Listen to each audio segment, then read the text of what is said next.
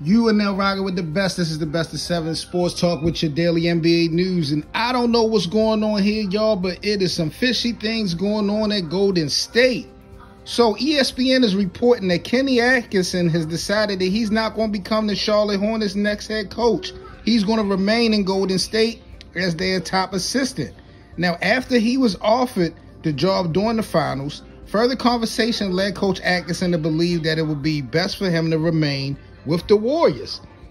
I mean, I got to talk to the bosses because I know Steve Kerr ain't going nowhere no time soon. So, wow, this is a lot to take in. We were just talking about Charlotte and their potential. We're going to have to spin the block on this one, man. I just had to let y'all know, man. You are now rocking with the best. This is the best of 7 sports talk with your daily NBA news, and I'm out.